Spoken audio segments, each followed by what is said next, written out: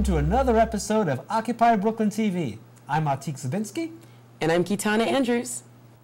Here are this week's top stories. Striking hot and Crusty workers claim victory. Civil disobedience brings a temporary halt to Florida's dirtiest power plant and to the construction on the New York-New Jersey fracked gas pipeline. The New York DA gets over 2,000 signatures on a petition on behalf of railroaded cop watcher Jazz Hayden. Looking ahead to the anniversary celebrations of Occupy Wall Street, we'll interview OWS media maven Priscilla Grimm. See how the Occupied Kitchen prepares to again feed thousands, and see how occupiers are trying to avoid becoming victims of police violence.